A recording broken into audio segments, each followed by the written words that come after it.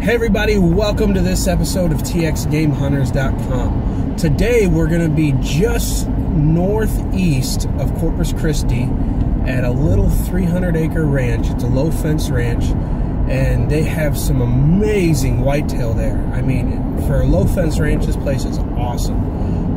There's actually a 3,000-acre ranch on the left of it, it's a 3,000-acre ranch on the right of it, and it's a little track in between them. And both ranches on both sides, they are not hunting ranches. They're just sort of family-owned and operated ranches, and the pressure's super low.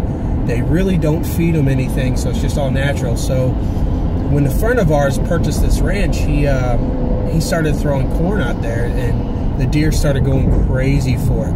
So that's where we're headed out today. We're not hunting deer. It's not whitetail season yet. We still got about a month for that.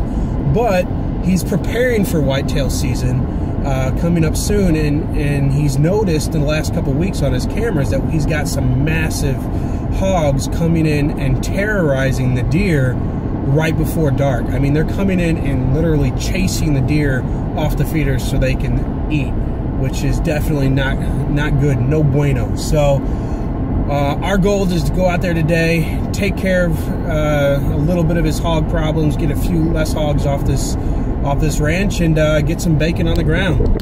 So stay tuned. We'll be there in a few hours, but I'll see you in a few minutes.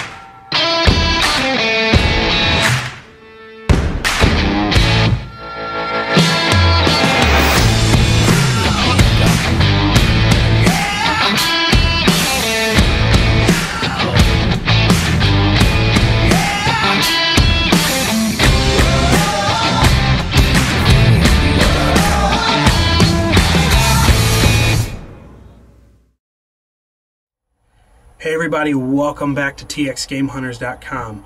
We're here with our good friend Thomas Cole. We're out here at Seven Oaks Landing Cattle. We're finally here.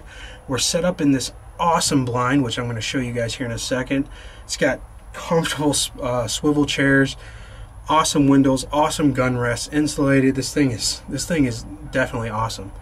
But anyway, we are set up here right in the middle of two feeders. We got the feeder on the right, which is about 182 yards. The feeder on the left, which is about, what did it shoot, 160? Yeah. The laser shot at about 160 yards. Little far shots for our 223, but we can definitely, there's nothing that the ATN X-Sight can't handle with the ballistic calculation, because we are zeroed in at 100 yards on it, so 182 yards won't be that much of a difference, but it will compensate for it. All right, here is blind one, or feeder one, which is set up at about 182 yards. We corned the entire road already with the Polaris, 40-pound bags all up and down. So this is ready to go. This is where the hogs have been coming out first, and they've been hitting it right before dark, and they've been hitting the second feeder right after that.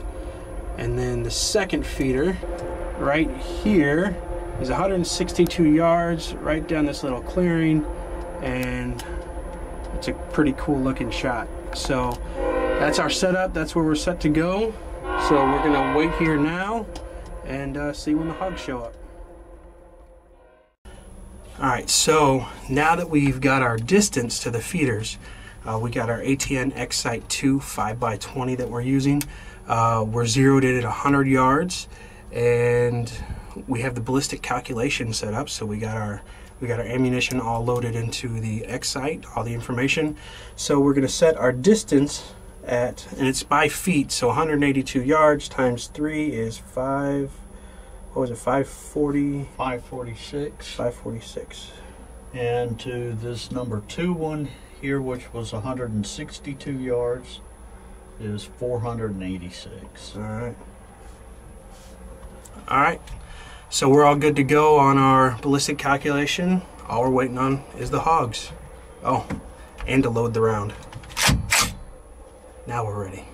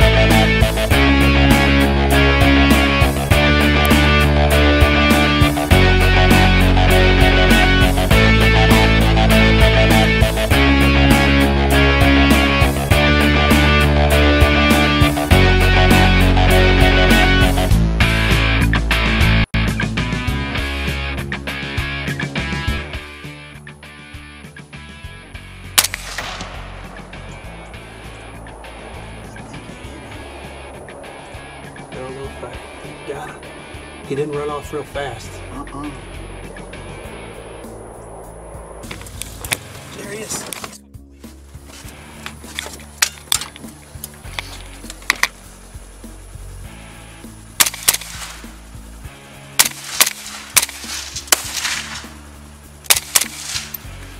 He's bleeding. You see his whole bottom hanging out? He's out of ammo. That's with me. Hog down, baby! Woo!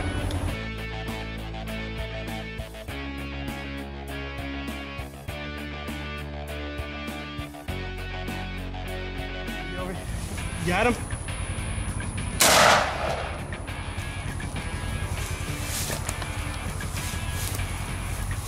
Woo!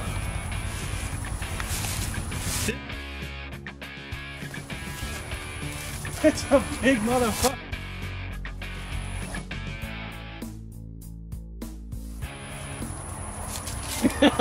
Down, baby! Woo! God damn. Look at the size of the balls! Hog down. There's a gut shot from our follow-up, and when we were just unloading on him when he started to run away. Alright, let's drag this son of a bitch out. Gonna take both of us. Yeah, let's go. Do we have a rope? No. That would be easy, right?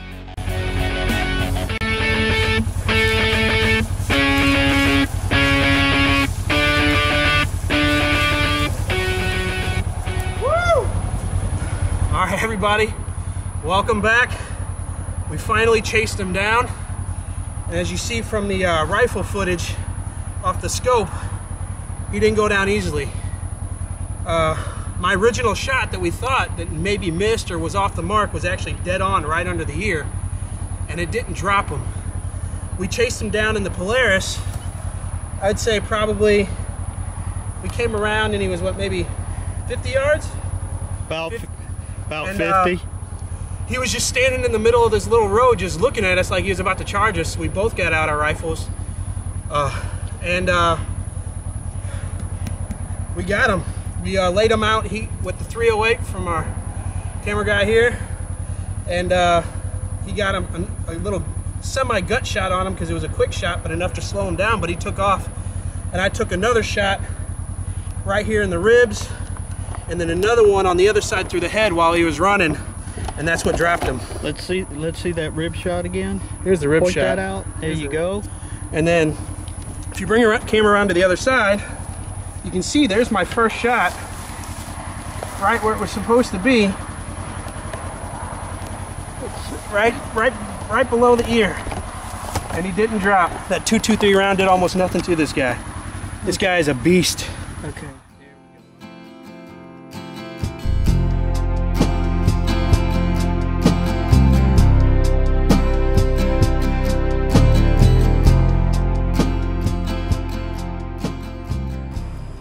All right, everybody, welcome back. We finally got this big monster loaded up. These cutters on this guy is freaking huge. But we got this guy loaded up. Thank you for joining us today. It was such an amazing time to come out here to Seven Oaks Landing Cattle. As you can see, they got some giant boars out here. What you guys did not see on film, we were actually loading him up, going back around to come back over here, and we swung back by the road, back by the feeder where we were just at the very beginning of the road, which is a 420 yard shot. There was another massive boar at that feeder. I set the ballistic calculator to go, and I took the shot. It looked like we hit him solid in the head again, just like this guy, and he took off, but it was almost dark at that point, and unfortunately, I do apologize, I forgot to hit record on the X-Sight, so you guys didn't get to see that shot. But he took off. It's probably gonna be a dead hog somewhere. Coyotes, vultures, and everything will get him pretty quick, but I think we did a good job of helping the owner out here get at least a few hogs taken care of, and so they can stop tormenting the deer. As you guys saw by the footage today, had some amazing animals out here. Tons of turkey, tons of deer. It was just an awesome experience. Thank you, Mr. Thomas, for coming out here. Thank you. It was such such a pleasure. We're gonna get this hog skinned up, clean, quartered up, so we can get on out of here. The mosquitoes are starting to get pretty bad. So thank you guys for watching. Join us here back next time. Until then, I'm Joseph Truesdale. This is TXGameHunters.com.